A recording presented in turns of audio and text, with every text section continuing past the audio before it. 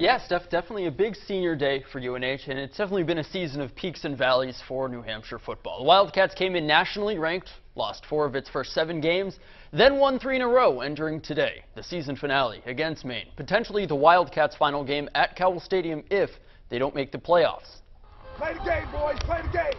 One more time. A win today would help their chances.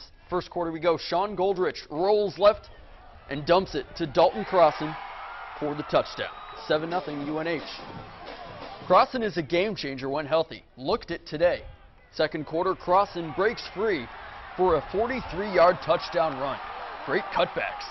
13-0 Cats after the missed extra point. Third quarter, Goldrich takes the snap and adds a touchdown scamper. UNH goes on to win the Bryce Cowell Musket 22-6. That makes the Wildcats record 7-4. Tomorrow we will find out if that's good enough to make the FCS playoffs.